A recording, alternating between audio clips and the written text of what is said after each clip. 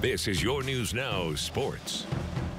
Good evening, everyone. Tyler Segerman here with you. 4 straight 20-win seasons, including 4 straight track titles and a state AP Top 10 ranking. Another successful campaign for the Lima Senior Spartans, but that's the regular season. It's playoff time now. Top seed Spartans opening bracket play against winless Toledo Wait. First quarter, nobody wants to get in front of Brent Moss. He throws it down with a poster dunk. Lima Senior jumps out to a 16-0 lead. Then Anthony Mosley pushes ahead to Cleo Luster, who drains the corner 3, but Luster isn't done. Quickly steals the inbounds pass and pulls up for another long ball. The senior scores 38 today, including his 1,000th career point. We're still in the opening quarter when Shalom Stout gives to Moss under the defender and over the rim for another throwdown. It's 36-4 Spartans, and now Tyrese Austin whips it to Amarion Glenn, who hits Stout for a slam of his own. Lima Senior rolls 109-35. They'll play Sylvania Southview at Lake High School in the district semifinals on Thursday at 7:30.